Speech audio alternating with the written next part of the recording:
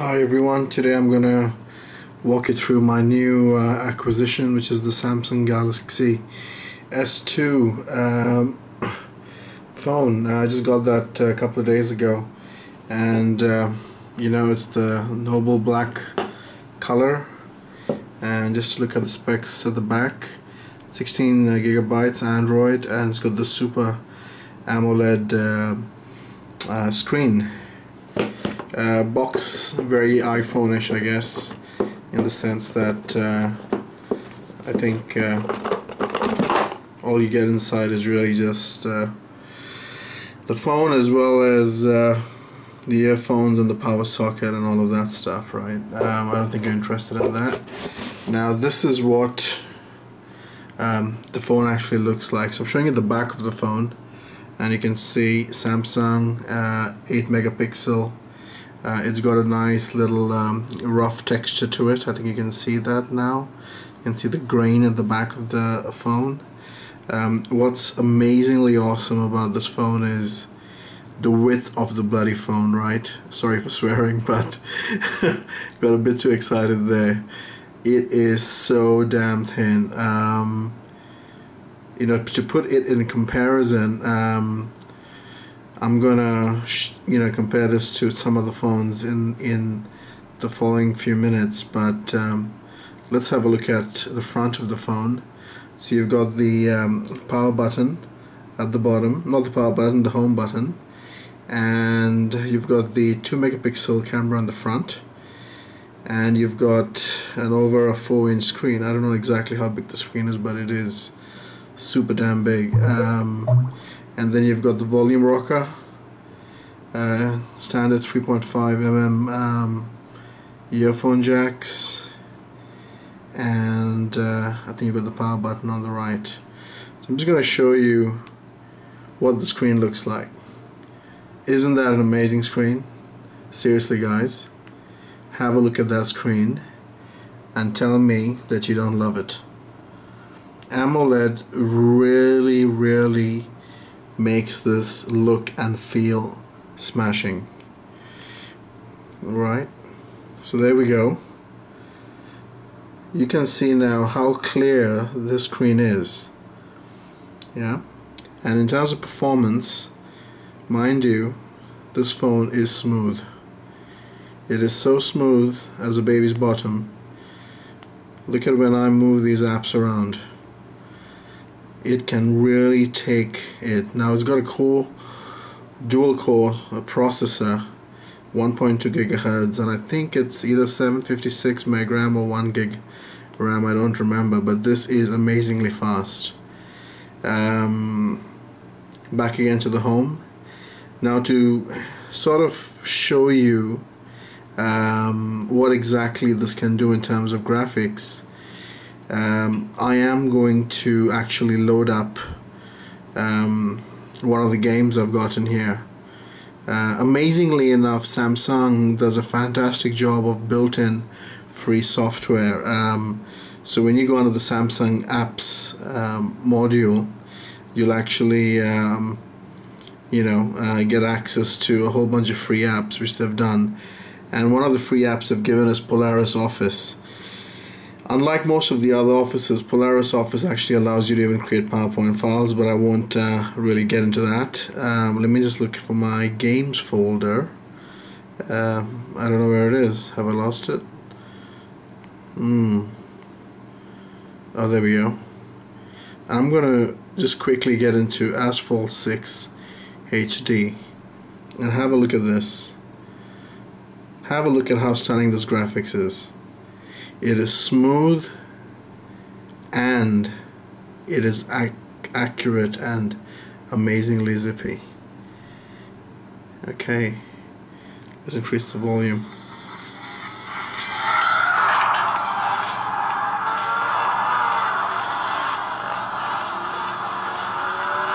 So if anyone says there isn't an iPhone 4S killer phone out there, they gotta come and check this out.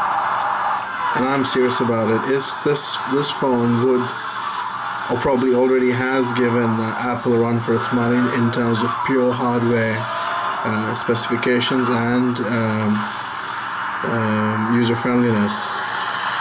It's just the fact that it's Samsung, it doesn't have the market hype, but really if you're looking for an Android phone, this is the one you should be looking at. So I hope that sort of gave you some comfort in terms of what you can do in terms of playing games.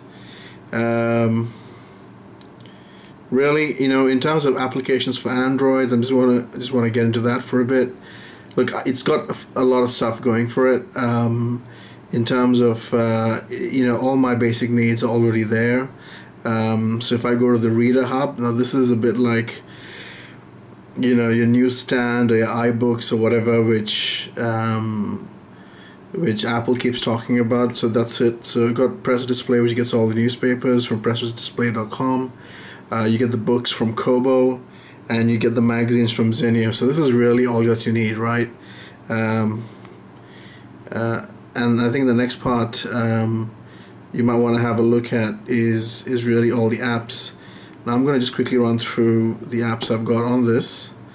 Mind you, a lot of standard ones provided on the phone. So anyway, you've got the FM radio, you saw the games earlier on, you've got the standard calculator, the Polaris Office, you know, YouTube, speed test, weather, Adobe Reader. Double Twist. What does Double Twist do? It synchronizes your iTunes playlist, guys. It synchronizes all your iTunes playlists, and the good thing about it is it even captures the album art and all of that stuff. Yeah, so you know, you can actually see it. This is all from iTunes, all the album arts from there. So that's what playlist does. I'm going to quickly just get back into the apps. You know, Evernote, SoundHound, nothing big. I've got my Bloomberg Anywhere, Fruit Ninja, Audible. So all my books are there, audiobooks are there. My eTrade trading app, my banking apps. What else? All my social. Viber worked brilliantly yesterday, and so did Skype on video Skype. You know, WhatsApp, Facebook, Twitter, the standard stuff. Books, I've got my Amazon Kindle reader, which is great. I've got my travel stuff, Cathay Pacific, Singapore Airlines, and all of that. What else do I've got? I've got my news feeds as well, The Economist, Bloomberg, Wall Street Journal, Pulse, News 360.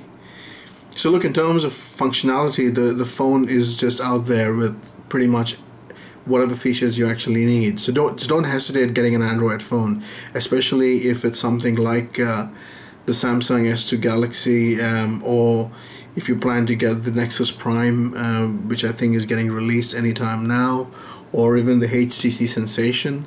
That was the other phone I was looking at getting, and then the shop didn't have it, so then I just went for this. So listen, yeah, don't feel shy about Android. There's a lot of hype there on Apple, but these babies have come a long way, yeah? So anyway,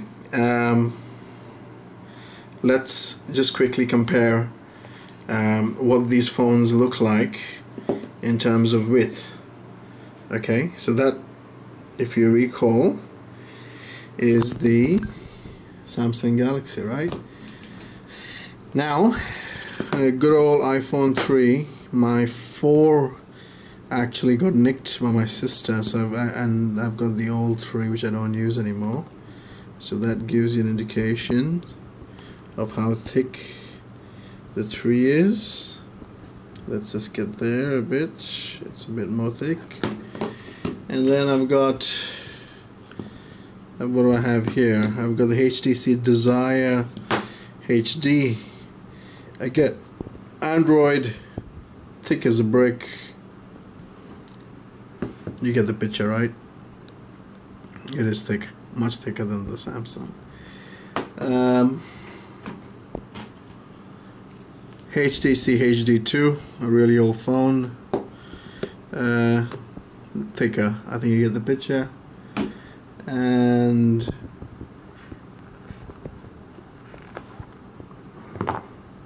I think this goes without mention. blackberry 9870, thick and small, but really good as for messaging. Alright, I hope you enjoyed this. Cheers.